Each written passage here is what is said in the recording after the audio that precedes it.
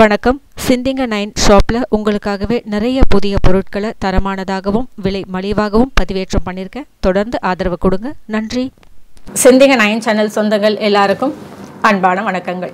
இன்றைக்கி நம்ம சேனல் ஆன்மீக தகவல் பகுதியில் நிறைய பேர் என்கிட்ட கேட்குற கேள்வி இதுதான். அதாவது நகை பணம் சேர மாட்டேங்குது, அதுக்கு நாம் என்ன செய்யணும்? பணம் வருது, ஆனால் உடனே அதுக்கான செலவுகளும் வருது. கஷ்டப்பட்டு நகை வாங்குகிறோம், ஆனால் ஏதாவது ஒரு அவசர தேவைக்காக அடக்க வைக்க வேண்டிய சூழ்நிலை வருது, மறுபடியும் மீட்க முடியல அப்படின்னு சொல்கிறீங்க. இதற்காக நான் நிறைய பதிவுகள் கொடுத்துருக்கேன். இருந்தாலும் நாம் வீட்டில் செய்கிற சின்ன சின்ன தவறுகளை நாம் சரி பண்ணிட்டோம் அப்படின்னாலே இந்த பிரச்சனைகள் அப்படின்றது வராது. அதாவது பணம் கையிருப்பு இருக்கும், எப்போதுமே சேமிப்பு அப்படின்றது நம்ம கையில் இருக்கும். நகை அப்படின்றது ஏதாவது ஒரு வகையில் நம்மளால் முடிஞ்ச அளவுக்கு வாங்கிட்டே தான் இருப்போம். இது என்னால் உறுதியாக சொல்ல முடியும். இதற்கு காரணம் நம்ம வீட்டில் செய்கின்ற சின்ன சின்ன விஷயங்கள். இதை நாம் கரெக்டாக செஞ்சுட்டோம் அப்படின்னா நம்ம வீட்டில் எப்பொழுதுமே மகாலட்சுமி நிலைத்து இருப்பாள் அப்படின்றது ஒரு உண்மை. அது என்ன விஷயம் அப்படின்னு பார்த்தீங்கன்னா 5 விஷயங்கள். ஃபஸ்ட்டு பால். இந்த பால் அப்படின்றத நாம் வீண் பண்ணவே கூடாது. ஒரு வேளை பால் நைட்டு நீங்கள் வாங்கி வைக்கிறீங்க அப்படின்னா அந்த பாலை சூடு பண்ணி வைக்கலாம், அப்படி இல்லைன்னா ஃப்ரிட்ஜில் வைக்கலாம். சாயந்தரம் சூடு பண்ணது அதனால நல்லா இருக்கும் அப்படின்னு நாம் அப்படியே விட்டுட்டோன்னா நைட் ஃபுல்லாக இருக்கும்போது ஒரு சில நாள் நீங்கள் சரியாக காய்ச்சலை அப்படின்னா அது கெட்டு போகிறதுக்கு வாய்ப்புகள் இருக்குது. அதனால் அந்த பால் பொறுத்த வரைக்கும் நீங்கள் வீண் பண்ணக்கூடாது அப்படின்றது முக்கியமான ஒரு விஷயம். அடுத்தது தயிர். தயிர் கூட மகாலட்சுமி வாசம் செய்யும் ஒரு முக்கியமான ஒரு பொருள்.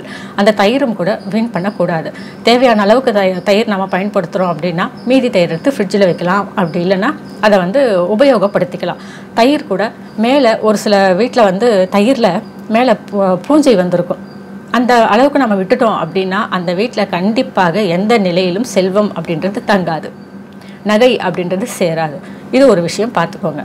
அதற்கு அடுத்தது சாதம், அதாவது அன்னம். இந்த அன்னத்தை வீண் செய்கின்ற வீட்டிலும் கூட மகாலட்சுமி வாசம் செய்ய மாட்டாள் அப்படின்னு சொல்லப்பட்டிருக்கு. நமக்கு சாதம் எந்த அளவுக்கு தேவையோ அந்த அளவுக்கு வடிப்போம். அப்படி இல்லைனாலும் யாராவது விருந்தாளிகள் வராங்கன்னா அவங்களுக்கு சேர்த்து அதற்கு தகுந்த மாதிரி வடிப்போம். ஆக நமக்கு தேவையான அளவுக்கு மட்டும் நாம் செஞ்சுக்கணும். எக்ஸ்ட்ராவாக செஞ்சுட்டு சாப்பிட்டுக்கலாம் அப்படின்னு ஒரு ஐடியாவில் செஞ்சுட்டு அதற்கு பிறகு அதை மனசு மாறி வெளியில் அவுட் சைட் ஃபுட்டெல்லாம் சாப்பிடும்போது நம்ம வடித்த சாதம் அப்படின்றது மீந்து போயிடும். அதை மறுபடியும் நம்ம பயன்படுத்திட்டோம், அதாவது பழைய அன்னமாக பயன்படுத்திட்டோம், தண்ணி விட்டு சாப்பிட்டோம் அப்படின்னா அது வேறு. ஆனால் அதை கீழே கொட்டிட்டோம் அப்படின்னா அது மிகப்பெரிய ஒரு பாவம். அதனால் அன்னத்தையும் வீண் செய்யக்கூடாது. அதற்கு பிறகு கல்லுப்பு. இந்த கல்லுப்பு எந்த அளவுக்கு நமக்கு முக்கியத்துவம் வாய்ந்தது அப்படின்றது ஒவ்வொரு பதிவிலும் நீங்கள் பார்த்துருக்கீங்க. அதாவது நாம் ஏதாவது ஒரு விசேஷ நாட்கள், பண்டிகை நாட்கள் அப்படின்னா முதல்ல நாம் காலையில் வாங்குகிற ஒரு பொருள், மங்கள பொருள் இந்த கல்லுப்பாக தான் இருக்கும். அந்த அளவுக்கு மங்கள பொருள் இந்த கல்லுப்பு. இந்த கல்லுப்பை நாம் வீண் பண்ணுறதும் கூட ரொம்ப தவறு. கல்லுப்பு எப்படி மேடம் வீணாகும் அப்படின்னு நீங்கள் கேட்கலாம். அதாவது ஒரு சில வீடுகளில் கல்லுப்பை அப்படியே ஓப்பன் பண்ணியே வச்சுடுவோம். மறுநாள் அதை பயன்படுத்தும் போது அவங்க வீட்டில் ஒரு வேளை கரப்பாம்பூச்சி, பல்லி இதெல்லாம் இருந்தது அப்படின்னா அந்த கல்லுப்பு மேலே அசுத்தம் ஆக வாய்ப்புகள் இருக்குது. அப்போ நம்ம என்ன பண்ணுவோம்? ஐயோ இந்த கல்லுப்பு இப்படி ஆயிடுச்சு அப்படின்னு சொல்லிட்டு அதை எடுத்து கொட்டிட்டு அதுக்கு பிறகு மறுபடியும் புதுசாக எடுத்து யூஸ் பண்ணுவோம். இந்த மாதிரி கல்லுப்பை வேஸ்ட் பண்ணுறதும் கூட தவறு அப்படின்றது முக்கியமான விஷயம். இந்த கல்லுப்பை நம்ம பரிகாரங்களுக்கெல்லாம் யூஸ் பண்ணுறோம். அதாவது கல்லுப்பை கையில் வச்சுக்கிட்டு பரிகாரம் பண்ணுறது, அப்புறம் அதை நீர்நிலையில் விடுறது, இதெல்லாம் வேறு. ஆனால் தேவையே இல்லாமல் இந்த கல்லுப்பை வீண் செய்கிறது அப்படின்றது வீட்டில் பணமும் நகையும் சேராமல் இருக்கிறதுக்கு ஒரு காரணமாக அமைது. இது அடுத்தது அப்படின்னு பார்த்தீங்கன்னா தண்ணீர்.